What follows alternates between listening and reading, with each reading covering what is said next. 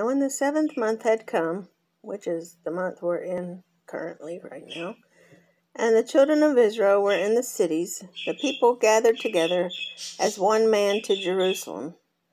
Then Yeshua, the son of Yosedek, which means Yahovah, righteous, or righteous Yahovah.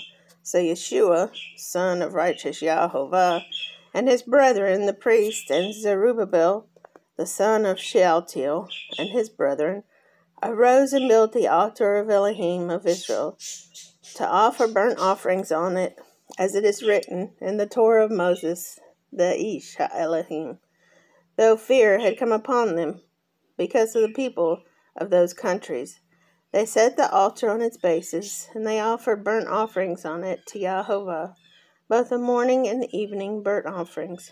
They also kept the Feast of Tabernacles, as it is written, and the daily burnt offerings in the number required by ordinance for each day. Afterwards, the regular burnt offering, and the ones for new moons, and for all the appointed feasts of Yahovah that were consecrated, and those of everyone who willingly offered a free will offering to Yahovah. From the first day of the 7th month, which was Yom Teruah, or Feast of Trumpets, they began to offer burnt offerings to Yahovah, although the foundation of the temple of Yahovah had not been laid.